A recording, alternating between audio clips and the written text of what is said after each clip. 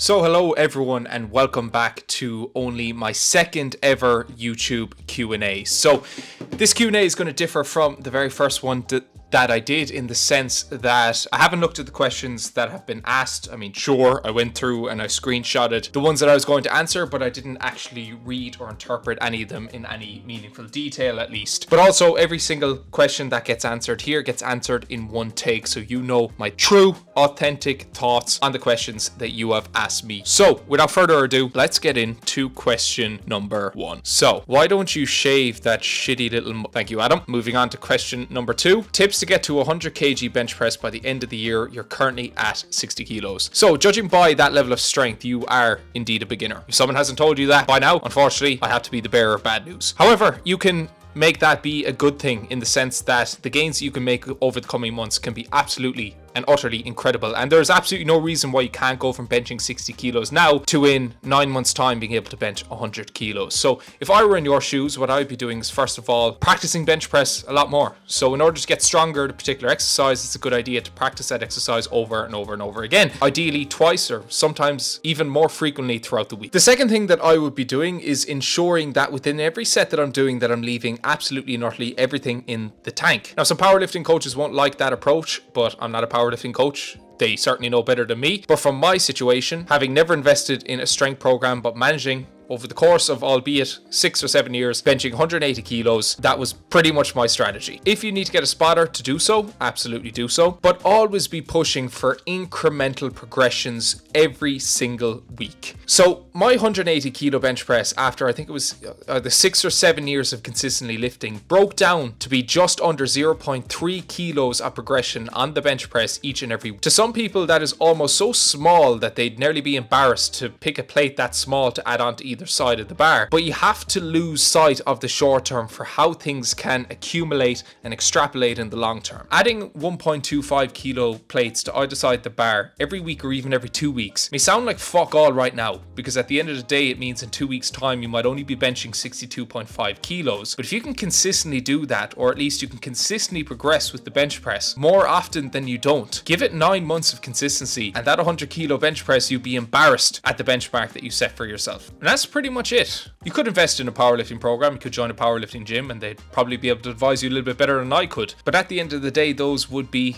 the main variables. It's also important that if you are someone who is kind of in and out of a deficit, that you commit to a prolonged period of time in a surplus of calories, at least for the next 9 months. So you can do everything right inside in the gym, but to a degree, if you're constantly in a deficit or striving to be in a deficit, you're potentially limiting the amount of gains that you can make. So provided that you're not grotesquely overweight, provided that your body fat isn't an issue for you, commit to eating in a slight surplus of calories, anywhere between 200 to 500 above your maintenance each and every day, coincided with good sleep, good recovery, a decent program. It's gonna be a big fucking help in terms of getting you close to that 2-plate bench press. Best bicep workout for growth, not strength. I don't know anyone who tries to develop their bicep strength, but specifically not their bicep growth. So I would assume any bicep workout is to, in fact, make them bigger. And there is no best bicep workout. If you can pick a handful of bicep curling exercises, you don't have to look too far to find plenty of variations of that. Do that with intensity, especially with smaller muscle groups like biceps, pushing all the way to fucking failure, even in some cases beyond failure, with let's say assisted repetitions. Train them frequently enough, so I would be doing them twice a week at a minimum, especially if they're a priority for you. Picking 2 or 3 exercises per session, 3 or 4 sets per exercise, and just completely and utterly annihilate them. Do you need to be vaccinated to get into the US? As far as I know, it wasn't checked.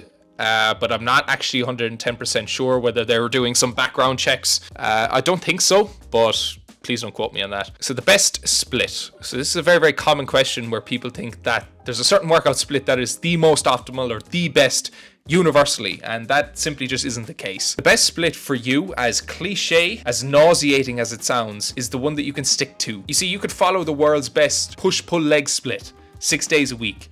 But if after 2 weeks you're realizing I can't fucking go to the gym 6 days a week, nor do I want to go to the gym 6 days a week, well then it isn't the best split for you. You're going to make a hell of a lot more gains doing a split going, let's say 2 or 3 times a week consistently than 5 or 6 times a week inconsistently. As far as a split goes, there really isn't any magic to it. So long as you evenly distribute the amount of volume or work that you're doing for each body part relatively evenly throughout the week, you're not doing too many sets and exercises that it's so difficult to recover from that you're sore all the time, but on the contrary, you're not doing so little that you're barely getting a sufficient enough stimulus to grow, to respond, to get stronger. So whether you follow 3-day full body split, 4-day upper lower split, 5-day push pull legs upper lower, 6-day push pull legs, it really doesn't fucking matter. The first question you need to ask is, how many days can I consistently make it to the gym? And from there, you'll be whittling down the amount of splits that's relevant to you to follow. I hold good muscle mass but seem to hold on to excess fat. How should I be training?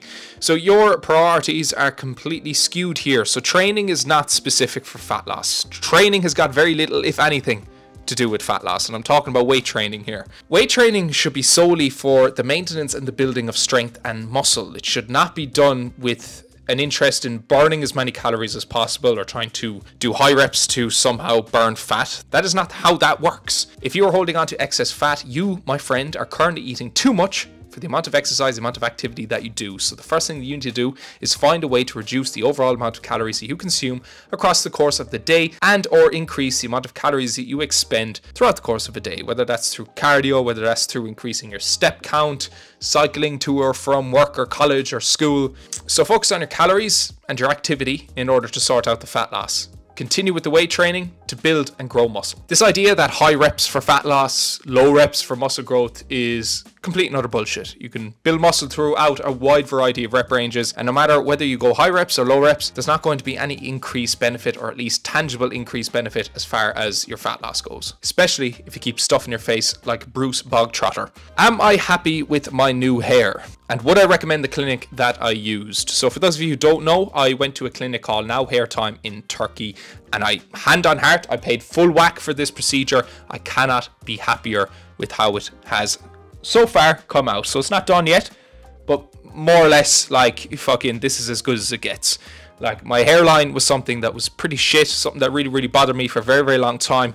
And to be able to go around with the full lid, a decent fucking hairline, is something that has contributed tenfold to my overall confidence. And it is something that I completely and utterly recommend if you're someone, and I know the pain and I know how patronizing it can feel when someone with a full head of hair is telling you to just shave it and whatever else, especially when you don't want to fucking shave it, which was the boat that I was in. So you can go around for the next number of years trying to painfully comb over your fucking hair, pretending that it's not something that bothers you as much as it does, or you can do something about it. And if you had shit teeth, you'd probably go to 3 Dental. You'd probably pay $3 to get a set of braces for 9 months to fix your teeth. If you have a shit head of hair, I really don't see the difference in going to Turkey, paying $3, recovering for 6 to 9 months, and having a full fucking head of hair. So if you're thinking about it, my advice is to simply just do it. Within reason, of course. There's some people who think that their hairline is shit when it's absolutely not, and most people would kill to have their hairline. I do think there's a balance there with that. But for someone who's walking around looking like fucking Dr. Evil from fucking Austin Powers, by all means, man, go and get it done. Do I sometimes feel a bicep fatigue in exercises, chest exercises like the cable fly? And yes, I absolutely do. That's because when you think about it, as your arm is coming back this way, there's a degree of like flexion and extension at the bicep as well. It's not a huge amount, but there is still enough to feel a bit of a stretch, a bit of a stimulus, and hence a bit of fatigue on the bicep. Train push-pull twice a week. Should I progressively overload each session or week? You should be looking to progressively overload whenever the fuck you can progressively overload. Every single time that you go into the gym, that you're fresh, that you're in a position to add more weight, do more reps, improve your technique, you should be aiming to do so. So progressive overload is not something that you decide to do in some sessions and don't decide to do in others. It's something that if it's there for the taking, fucking take it. Now, it might be a little bit different for like a powerlifting program or strength program, but I'm not a powerlifting coach, as I've said already. So any opportunity that presents itself to progress with an exercise, regardless of what split you're following, you should be aiming to take advantage of it. At the end of the day, your muscles are currently equipped to withstand the particular stressors that it's accustomed to receiving on a daily and a weekly basis. So in order to cause those muscles to grow, to get stronger, you're going to have to expose it to a higher stress, a higher stimulus that it's currently not equipped to handle right now. So when your body recognizes, oh fuck, this is more weight than I'm typically used to doing, guess I'm gonna have to break myself down, repair, grow more muscle, get stronger, so the next time this fucker adds this specific weight to me, I'm going to be able to handle it a little bit better. And so on and so forth. So how is the hairline coming along? So as you can see here, it's pretty fucking decent. So depending on how long you're following me, I had a pretty fucking atrocious hairline. But right now I'm just short of 6 months into the recovery process, and to be honest, I can't be fucking happier with how it has gone. What is my motivation that drives me? So I'm not a particularly motivated individual. I just know the things that I need to do to ultimately do what I want to do. I don't want to work for someone else. It's something that I learned in my very first job on a construction site all those years ago, just after finishing school. I hated being told what the fuck to do. I hated being spoken down to, and hence I decided from that day forth that whatever it is that I do for a career in the future, that it will not be in accordance with someone else's wishes. It'll be in accordance with mine. So that is pretty much it at the end of the day. I happen to enjoy fitness. I happen to be good at it. I happen to be good at coaching people. So I show up each and every day in order to sustain that way of living, to do the things that I need to do. And this idea that you're going to be some lightning bolt of motivation is going to come down from the gods above, and that you're going to, from that day forth, implement and do the things that you need to do, it's a complete and utter pipe dream. You are never going to be perpetually motivated to do the things that you need to do, that you feel are going to improve the quality of your life. You either make a decision now that you keep doing the things you've been doing up until now, and you keep receiving the same results and stay in the same circumstances that you're in right now, or you change your habits and your behaviors, and hence you change your outcomes. It is very simple. There'll be days where you're motivated to get up and do these things. There'll be more days when you're not. But understanding a vision of where you want to go, the person you want to be, and also understanding the steps that you're going to have to take every single day to get there is paramount to you staying consistent and staying true to that path. So long story short, you either do it or you don't. Worst injuries I've suffered. So I have broken my elbow when I was 4. So you can see there's like a bit of a scar there above the elbow where the doctor had to,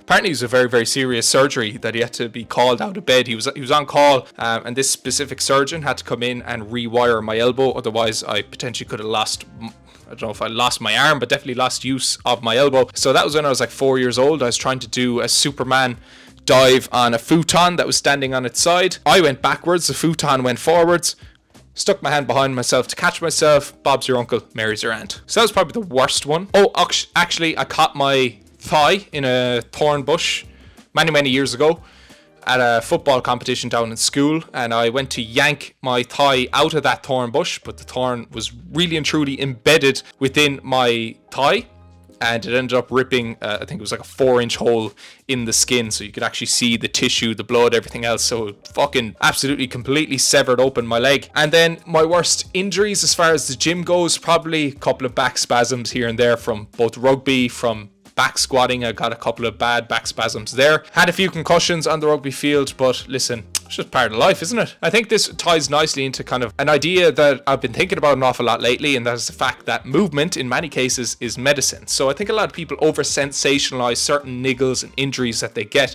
to the point that they end up debilitating themselves because they perceive that this pain or this strain is not normal. And when you think about it, injuries are just part of life.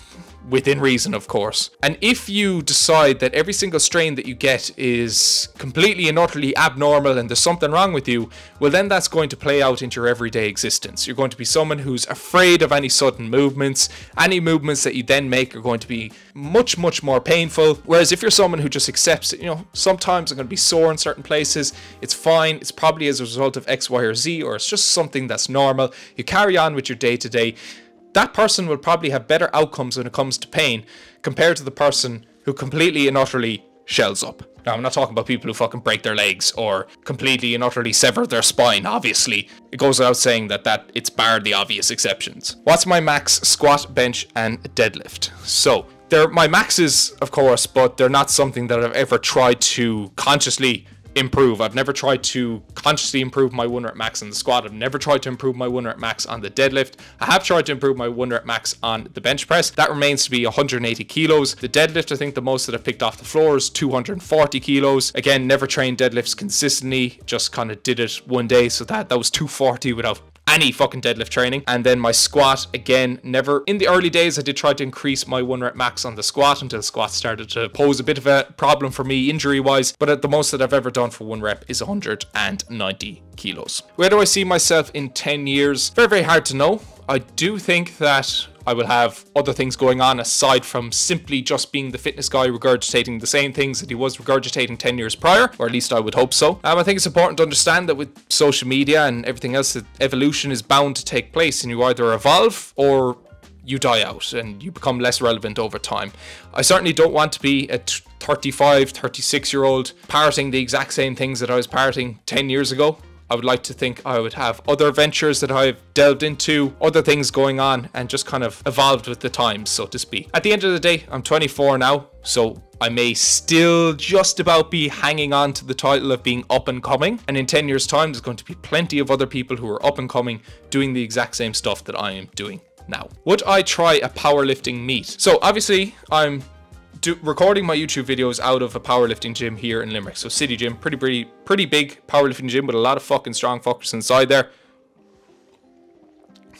They are trying to rope me into training powerlifting for an extended period of time, up until doing a meet just for the sake of it. And usually I would say no, but I'm not completely closed off to the idea, because I'm like, it would be great content for social media, you know, doing 8 weeks or 12 weeks of powerlifting prep, seeing what I can increase my 1 rep maxes by, because I know for a fact that if I was to follow one of their powerlifting splits inside there, that my bench would probably go way above 180 kilos, that my deadlift would probably be getting close to 300, and my squat would surely be, I would say, moving towards 220 or 5 plates. I have no doubt about that. They're very, very good at what they do, and strength is something that's, I suppose, more specific than building muscle. Building muscle is like throwing a load of shit at a wall and hoping that it sticks, and you know, if you're doing anything right, a lot of it will. But with specifically developing strength, it's a different ball game, and it is far more of a specific sort of science. So the boys inside in City Gym have that down to a T. I'll be probably interested at some stage in doing it, just for the content side of things, but also just to see what my strength potential is. But right now, it's not really something that I'm thinking about. As a lean teenage beginner, how should you bulk? So it doesn't really matter whether you're a teenager, or you're 20, you're 50, or you're fucking 60. If you want to bulk, the principles are going to remain the same. And there's never a point where a dirty bulk is warranted.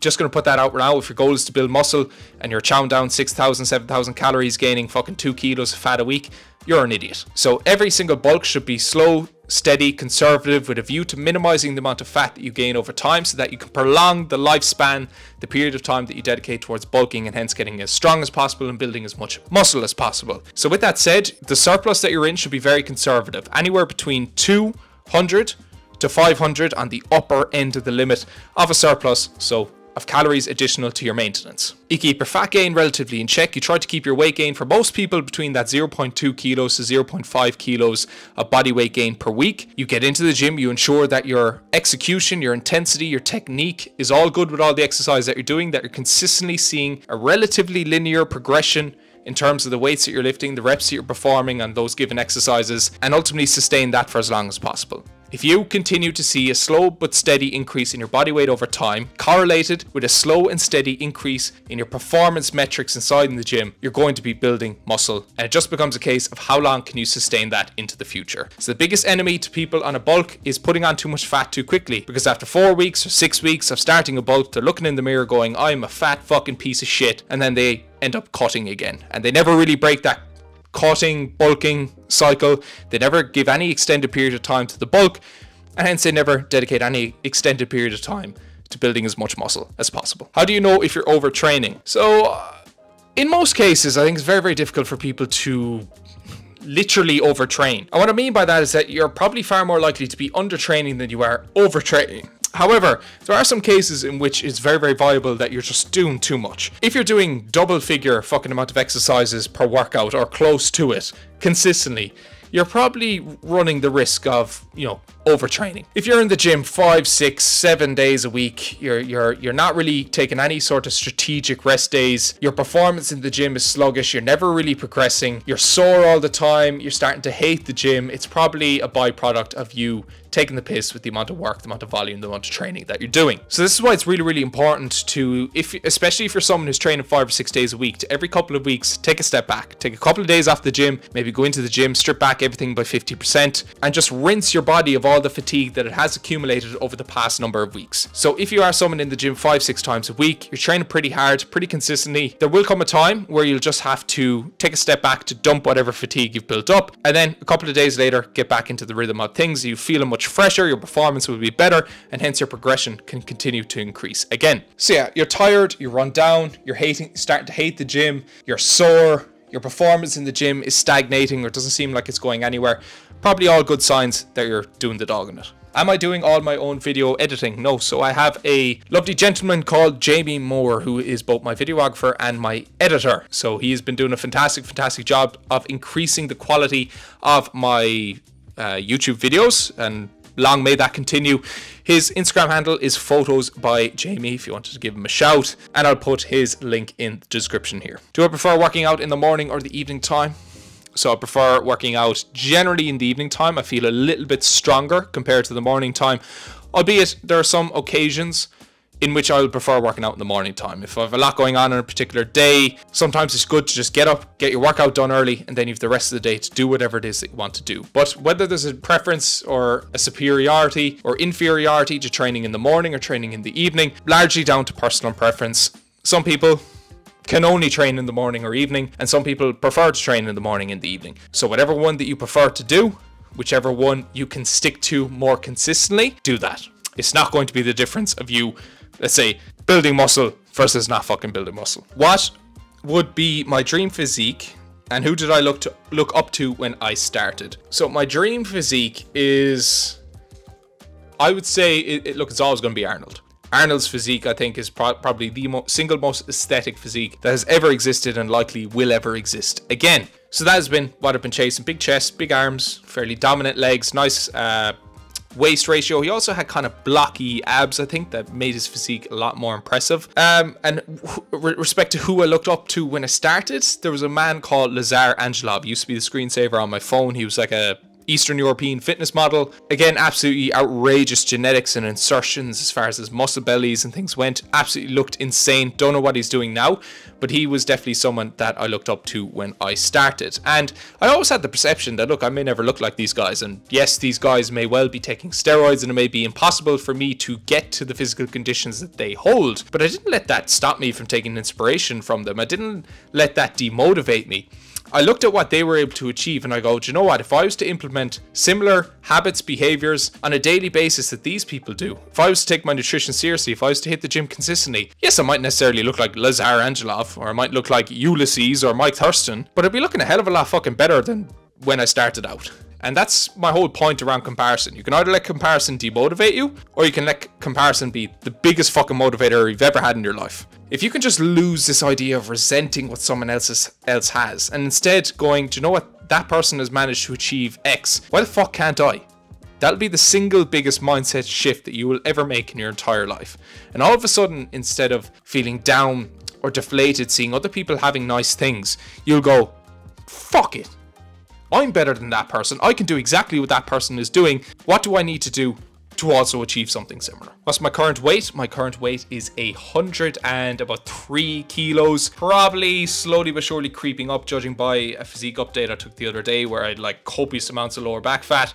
But it's in around that 103 sort of mark. The heaviest I've ever been is 112.5 kilos, and the lowest that I've ever been in recent times, I think it's been about 96 back in 2021. I'd be doing well to get down to fucking 96 now. I'll put it that way. The returns that I get from dieting tend to sort of max out at around 101, maybe 100 kilos max there. For me to push below 100 kilos would require real consistency, real dedication. It would probably be venturing into the realm of kind of like physique prep. So pretty much around that 100 kilo to 101 kilo range is pretty much where I'm lean, to the point that it's relatively comfortable, and that to push beyond further than that is going to take a hell of a lot of an investment. How was skiing? So skiing was overall quite good. So it taught me an awful lot about the importance of, when you start something new, you have to prepare to be shit. And one of my favorite phrases is that in order to become the master at something, you have to first submit yourself to being a fool. And on your first ever day of skiing, anyone who's ever done skiing, a fool you will fucking be.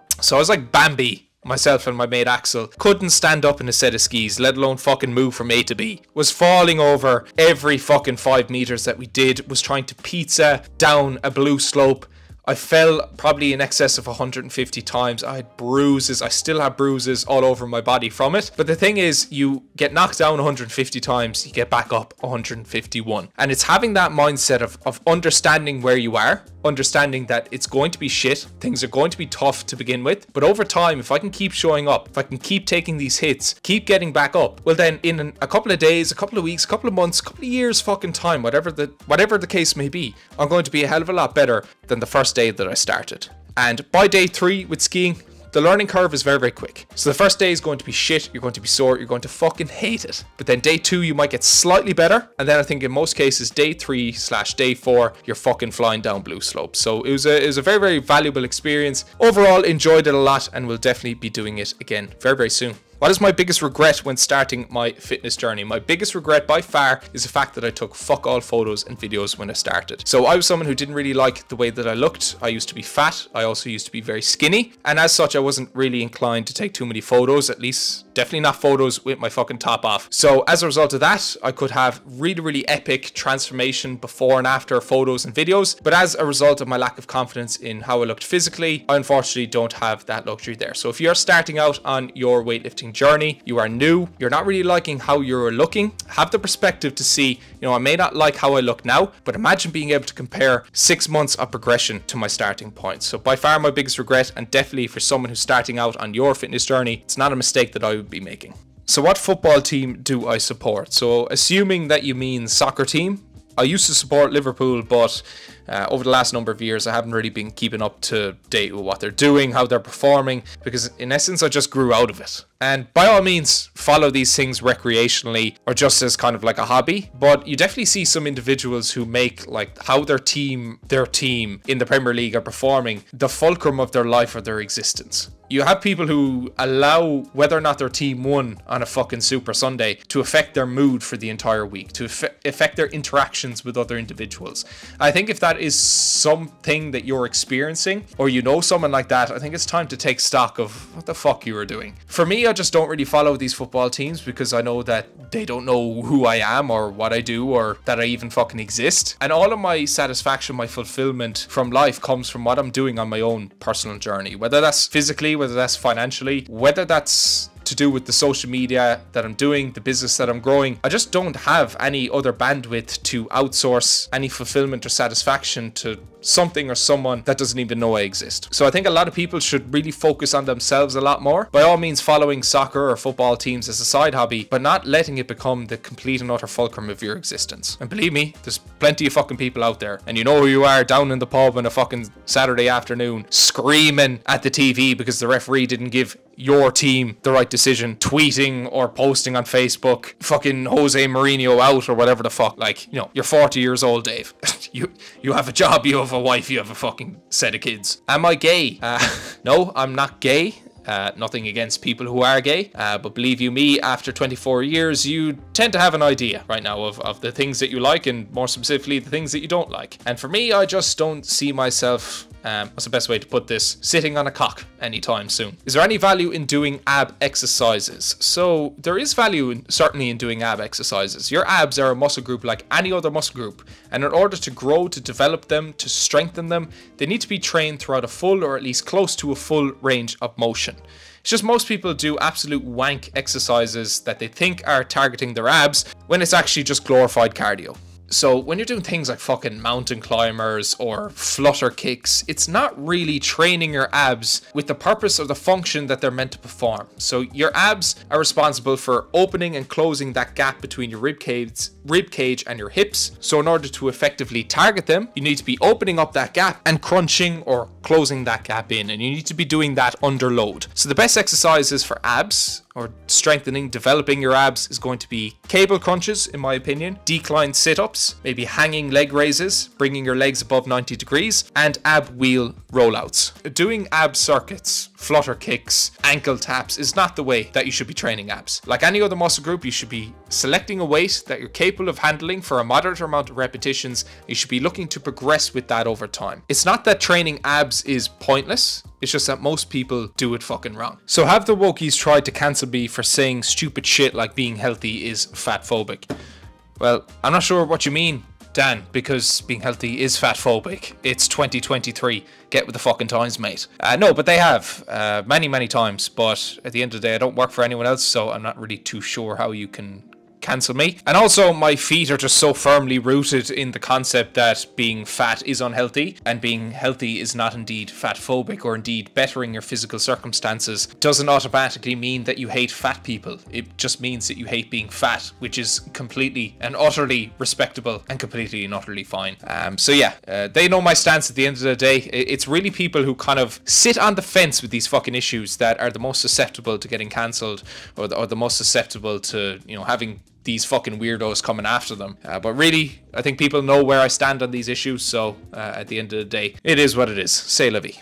And how is finasteride going? So a lot of people seem to think that if they take finasteride that their balls will either shrink or swell, that they won't be able to get a hard on, and that all of a sudden they'll start growing bitch tits. But that's not the case, or at least hasn't been the case with me. I've been taking 1 milligram of finasteride every single day, which for some people might be a heavy dose, but I just don't really read into these things too much. And so far I haven't experienced any sort of side effects, although, you know, I'll let you know the next time I'm with a woman whether or not that erectile dysfunction comes to the forefront. I actually, funnily enough, had erectile dysfunction before I started taking finasteride, and no matter how hard I tried, or indeed how hard she tried, I just couldn't get that shit up. But nothing to report as of yet, aside from an impeccable hairline and a really, really thick head of hair, for which I am eternally grateful for, at least for the time in which I have it. Tips for bench pressing when you go to the gym on your own. So the first tip is that you don't necessarily need to bench press. If barbell bench press is something that you feel a little bit nervous doing, that's going to be potentially a limiting factor for your ability to be able to progress that exercise. So the first tip is you can do plenty of machine presses, you can do Smith machine pressing, you can do dumbbells. They're going to be a little bit safer than the barbell bench press. So you don't have to do barbell bench pressing. But if you wanted to do barbell bench pressing safely, what I would do is grow a set of balls and ask someone to fucking spot you. You may need to do your research or suss out an individual a little bit beforehand to know if they're going to be suitable for spotting you, but there's definitely going to be a myriad of different people who are going to be absolutely honored and privileged for you to ask them to spot them, because at the end of the day, it's a compliment. They think that if you're looking around the gym and you pick out someone to ask for a spot, they're going to take it as a compliment, that they're a strong, secure, assertive individual who's going to be able to pluck that bar off your chest if you happen to fail doing it. What is my best advice for when you start to plateau on a cut? So if you're no longer losing weight, you're no longer losing fat, you're no longer getting leaner or seeing progress in any of the metrics that you are monitoring, something is going fucking wrong. So it's important to understand that at the initial stages of a fat loss journey, you're going to see progress a lot quicker and at a faster pace than you will see in the later stages. The biggest thing, however, that I see with clients who stop making progress is the fact that they stop being as consistent as they used to be. In the earlier stages, they're nailing their nutrition, they're tracking every morsel of food that goes across their lips, they're hitting their steps each and every day, they're doing their cardio. But then as time goes on, they get a little bit more complacent, or they just get a little bit bored of the process. As such, they're missing meals here and there, they're drinking a little bit more often, they're eating out more often, they're starting to miss steps, they're not being as consistent with the cardio session. So in most cases, it is down to an increase in complacency that people stop seeing progress. So you have to continuously remind yourself of what it is you signed up for, what you were doing and what you were hoping to achieve, and understand that in order to achieve that in the most efficient time frame possible, in a time frame that is going to keep you as motivated as possible, because you're not essentially prolonging a process that doesn't need to take as long to complete. Yes, it may be a pain in the fucking ass to show up and to track every single meal, every single snack that you consume, but you know that if you do this right, the process will be over sooner rather than later. If you stop seeing results, you stop seeing consistent progress week to week, that's where you fall out of love, you fall out of rhythm with the whole entire process, and that's where you really stop making progress. So hold yourself accountable to staying as consistent as you always have been, and in most cases you're going to see the results that you always have. Now, it is important, as I said, that the leaner that you get, the slower your rate or perceived rate of progress is. And if you are being 110% consistent, you can see that your progress is starting to slightly slow down more so than it maybe should. It may be an idea to recheck your calories, maybe drop your calories by 1 to 200, or increase the amount of steps that you're doing by a few thousand each and every day in order to get the ball rolling again. Because even for those of you who are being consistent, your energy requirements as you progress through a fat loss phase will decrease. And every couple of weeks, you will need to make an adjustment adjustment either downwards in the calories or upwards in the activity to maintain a similar deficit to the one that you've always had, and hence see progress at the rate that you've always seen it. So aside from that, that is going to wrap up today's Q&A. So a little bit different, a lot of questions asked and indeed answered within that. So if you took some value from it, as always, I highly appreciate it if you could drop it a like. It really does help me out. I could even appreciate it even more if you could drop this video a subscribe, and I'd appreciate it even more if you tuned in to the next one. Take care.